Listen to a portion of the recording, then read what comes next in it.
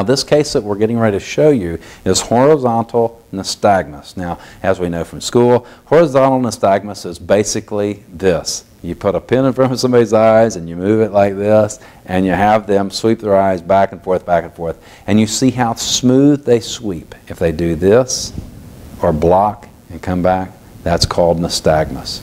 Okay, so horizontal nystagmus is all different than vertical nystagmus in that horizontal nystagmus is pointing to dysfunction going on in the brainstem, or I should say the medulla.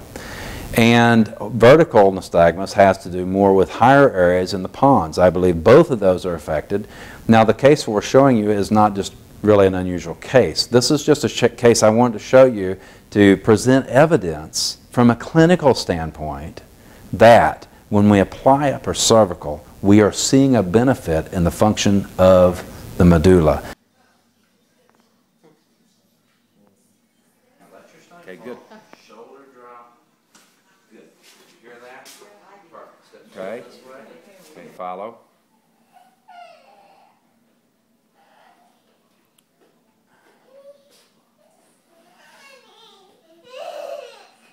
Okay, good.